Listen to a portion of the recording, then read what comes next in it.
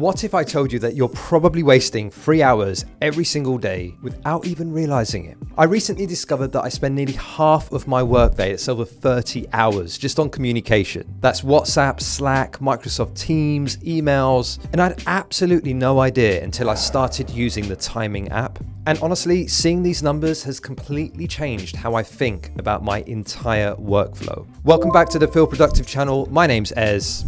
Let's get into it. So I've been using the timing app on my Mac for the last few weeks, and it's basically this automatic time tracking app that runs in the background and shows you exactly where your time goes every single day. And the insights I've discovered about my own work habits have been genuinely eye-opening. To be honest, some of them have been a little bit uncomfortable. There's this quote from Tiago Forte that really resonates with me. Your attention is one of your most precious resources. And honestly, before using timing, I had no idea where my attention was actually going. Looking at my stats from the last week, I worked 69 hours and 8 minutes. And that's about 9 hours and 52 minutes per day. But my productivity score was only like 51%. And I mean, that was a wake-up call. So timing monitors which apps you're using, which websites you're visiting, which documents you're working on, and it even tracks the full file paths and URLs. And you can also allow it to take the screen share data from your iPhone, so it will know everything you're doing on your phone as well. Then it organizes all of that data into this really visual, easy to understand kind of dashboard. And the keyword here is automatic. You're not starting and stopping timers, you're not manually logging your time, it just works in the background. But if you do want to stop or pause the timer, let's say, you can also do that whenever you like, and you can add offline work time that wasn't tracked on the Mac. You can easily enter it manually. I'll show you exactly how to do that later in this video. None of your data gets sent to the cloud unless you specifically choose to opt into the sync in order to access the web app. Private browsing tabs are automatically excluded from tracking, and you can add any activities to an exclusion list to prevent them from being tracked altogether. So you have complete control over what gets tracked and what doesn't. And tracking is important because, you can't manage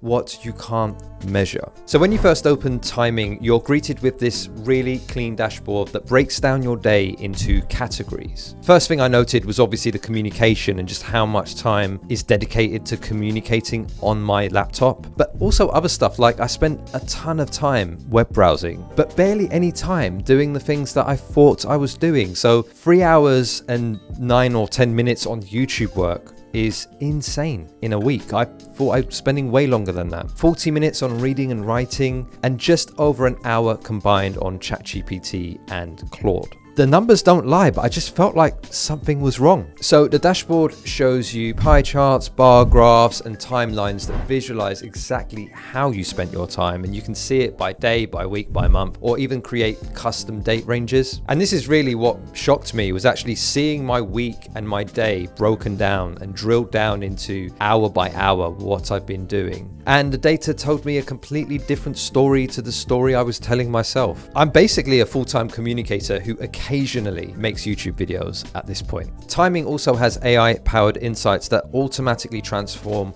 all that raw activity data into actionable summaries. So instead of just seeing you spent 3 hours in Chrome, the AI groups related activities together and highlights key topics. So it might say something like 3 hours on client research and email correspondence for a project. It basically does the hard work of making sense of your data for you. One of the standout features is how timing automatically categorizes your activity. So it comes with pre-built categories like communication, design, development, writing, social media, that kind of stuff. But the clever bit is it learns as it goes. So if you're using Figma, it automatically knows that's design work. If you're using Final Cut Pro or DaVinci Resolve, that's video editing. And if you're scrolling through Twitter, well, that's social media. The timeline view is genuinely fascinating. It's where you get the minute-by-minute breakdown of your entire day. Looking at my most active hours, I'm absolutely slammed between 9 AM and 6 PM, probably like a lot of you. And that's when, the bars are sky high. But I also noticed something interesting, which is I'm checking WhatsApp constantly throughout the day. I spend over 15 hours a week just communicating on WhatsApp, and that's nearly 2.5 hours per day. And honestly, most of that is probably me context switching between work and personal messages, and that's destroying my focus. I also spend about an hour and 30 minutes on TikTok during work hours. Not proud of that one, but at least now I know. And sometimes it helps to get a little bit of light relief, but I didn't realize it was an hour and a half every single day. The timeline view, by the way, also shows your calendar events. So you can integrate your calendars, be it your native Mac calendars or Google or Outlook calendars, into this as well. And this works really well because you can click a button and it will automatically add that meeting. It'll absorb it into the timing calendar to account for the time that you had. By the way, if you're interested in trying timing for yourself, I have a 20% off discount code down in the description. There's a free trial as well if you just want to give it a go for 30 days, which I think is really generous. And I highly recommend at least trying it for a week and see what you discover. And by the way, be sure to like and subscribe for more tech and productivity content. I know you want to. So timing also lets you mark certain apps and websites as either productive or distracting time and assign productivity scores to your projects. Then it shows you a productivity score for your day, which you can even display in your Mac's menu bar for real-time feedback. So remember when I said my productivity score was like 51%? That means nearly half of my time is spent on things timing considers unproductive or distracting. Now, I'm not a massive fan of reducing your work down to just a single score, but seeing that number there staring back at me in the face is a powerful motivator to change my habits. Looking at my most productive weekdays, I can see that Fridays and Saturdays are when I actually get stuff done. The green bars are much higher. The rest of the week is a sea of red and yellow, so that's not great. It also automatically detects when you've stopped using your Mac and can pause tracking accordingly. And when you return to your desk, it sort of picks it up again. Oh, you can also export your data in pretty much any format from Excel to CSV, PDF, even JSON, and choose different types of formats like timesheets if you're a freelancer. And they look really professional, gives you all the detail you need, like which apps you used, which documents you worked on, etc. So here's the thing about automatic time tracking, right? It forces you to confront some uncomfortable truths about how you actually work, which, to be honest, maybe in the back of my mind I already knew, but just seeing the numbers there and seeing it in a report just sort of slaps you in the face. To see that I spend over half my workday communicating has made me reassess how I should be working. So if I want to go deep, if I want to do deep work, I want to do creative work, I need to actively protect my time. I also discovered some interesting patterns. So Monday, I'm absolutely slammed. It's never a good day to try and do anything new because it seems to be one of my busiest days.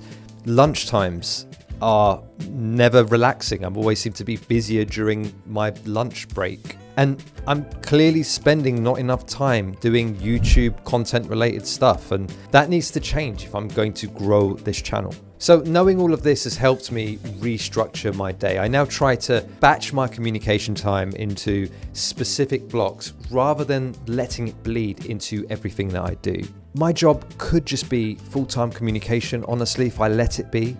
But that's not what I want to be doing with my time. Some people might feel uncomfortable with an app basically tracking everything that they do on their computer and on their phone. And I get it, it's a bit big brotherish. But like I said earlier, all your data stays local on your Mac unless you choose for it not to. So Timing offers a free 30-day trial, like I said, which is pretty generous and gives you plenty of time to really test it out properly. If you're looking at the subscription model, it's about £9 a month if you pay annually.